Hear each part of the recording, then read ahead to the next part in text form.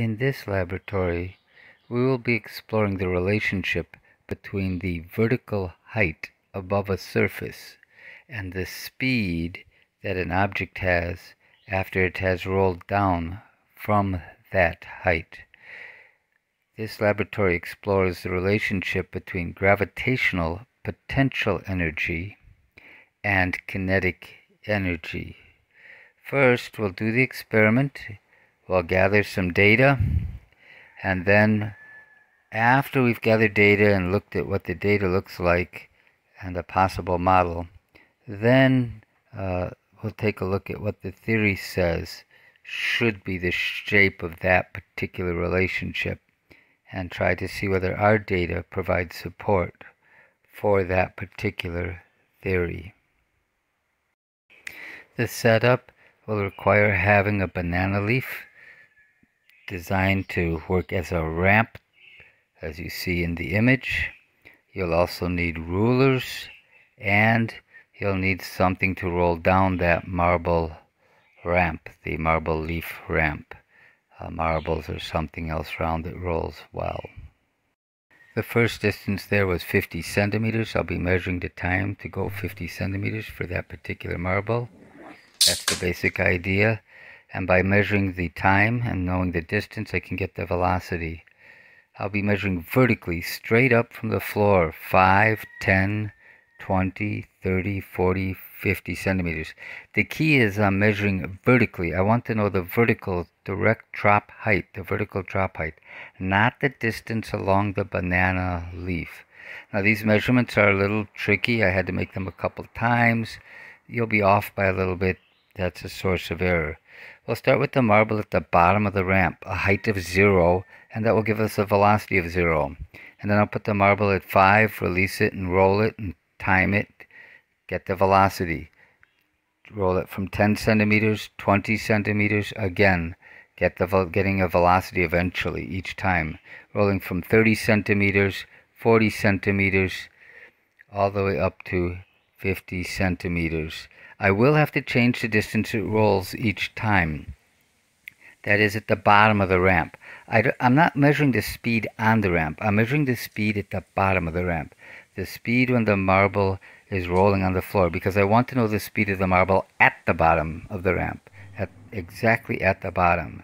And so here you can see my first run from 5. It's going to be about 1 second. Run that again. So I'm timing it across a distance of 50 centimeters. This is what I'm seeing on my smartphone. I've pressed the start button, which is off screen, and stop when it hit the end. So start at the bottom and stop at the end. I'm starting not now. This is where I start there and stop there. That's where I'm starting and stopping. I'm starting the stopwatch when the marble starts at 0 on that ruler. And here you can see I'm taking 5 times for each height. Here's a roll from 20. And it was 0.47 seconds. There you can see I'm now rolling at a distance of 75 centimeters for a height of 20. That's because the marble is going faster and the timing is getting harder to do. So I'm stretching the distance. Now at 40 centimeters, I'm pushing out to 160 centimeters. I did 30 at 100 centimeters. You'll see that in my sheet a little later. So at 40, I'm now letting it roll for 160, and at 50, I let it roll for 160. The times are still under 1 second. That's 0.63 seconds. That there's 160 centimeters. Those are decimal points on my smartphone. So you'll see that too. Now what I've done here is I've taken 5 times from each height. So I've rolled the marble 5 times from each height. And each time I rolled it, I recorded the time to cross the distance at the bottom.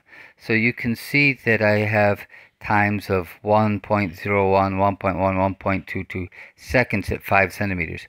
I've then found the median time for each height. This helps eliminate error.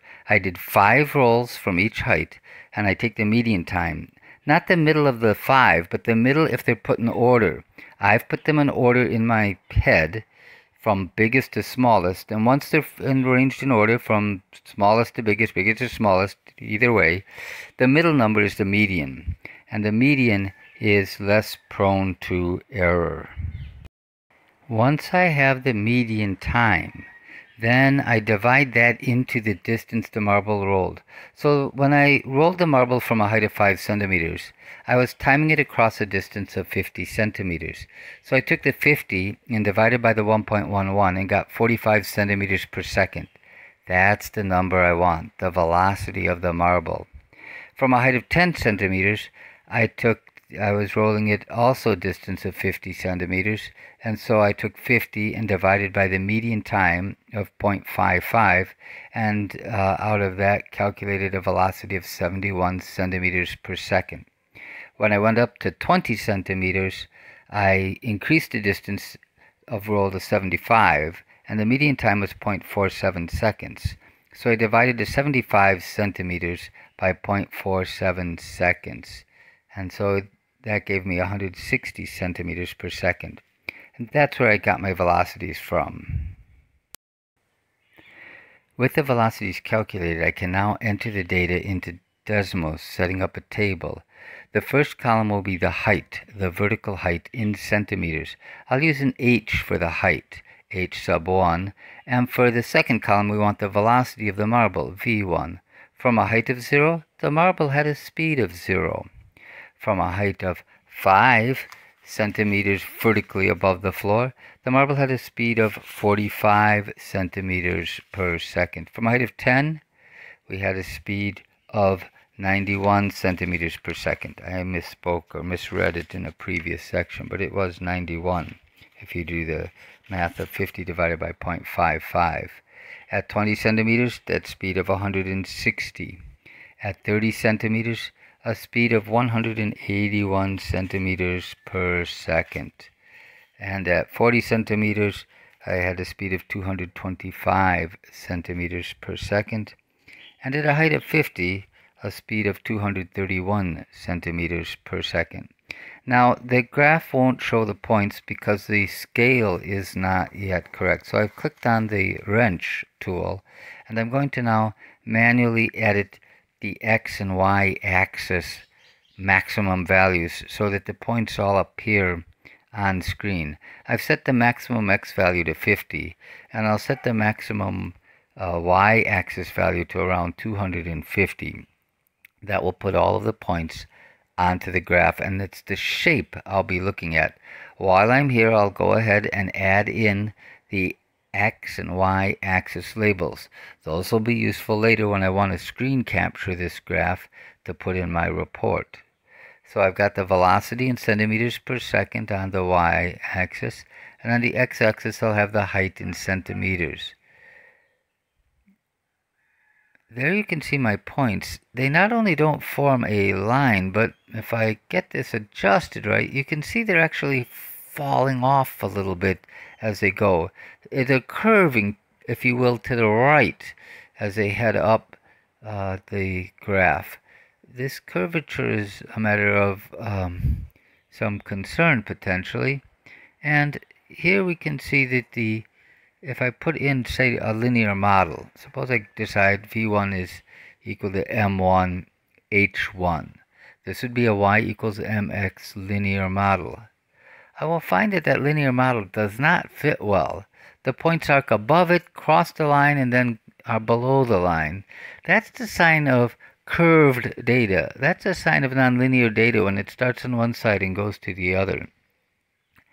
The theory will lead us to a slightly different possible model, one that looks like this equation here. V1 is approximately equal to a constant, I'll use k for a constant, times the square root,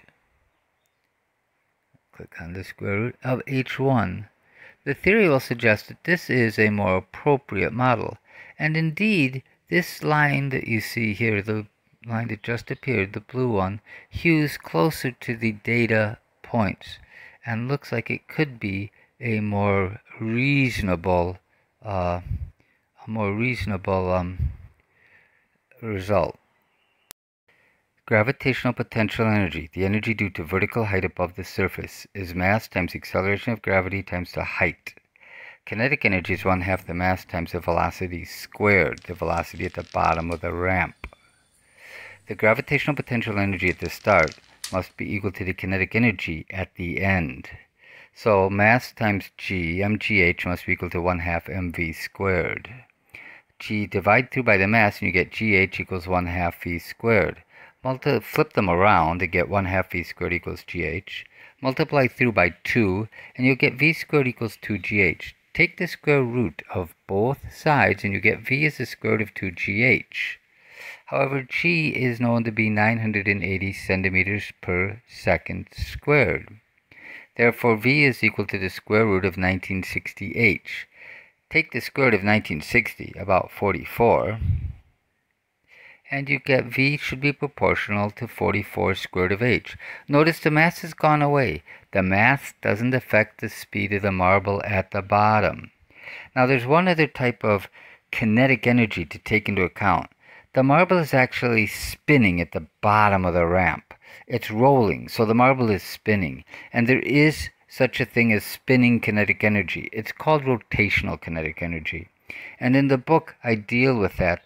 But the ultimate effect is that it only reduces that 44 to about a 37. So the model that is suggested by the theory is that the velocity is proportional to the square root of the height and that there's a constant in front of it. And that model is the model that the theory suggests. Our data also tends to support the possibility of a square root model because it has that shape. And we'll take a look at that here in just a moment. The theory just outlined suggests that the velocity should be equal to 44 times the square root of the height. That data is graphed on the red dashed line seen above, the top line. Below that is an orange dotted line. That takes into account rotational kinetic energy and comes even closer to the projected best fit line for our data, which is that blue line down below. For our data, that coefficient in front of the square root, K1, is estimated to be 33. You can see that there in the analysis section of this Desmos graph. The theory says we should be getting a square root relationship, a relationship that curves according to the red or orange lines. They're different only in the constant and only by a small amount. The blue line is slightly lower.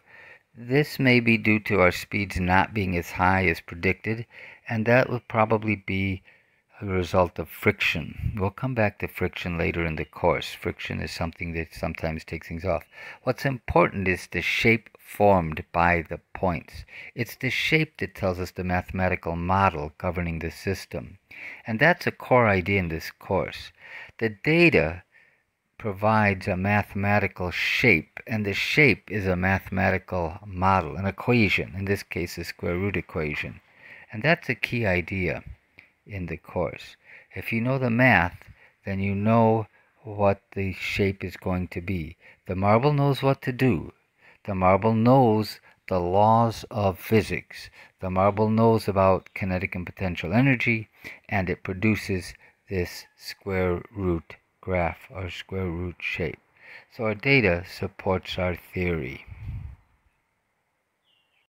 Now it's your turn.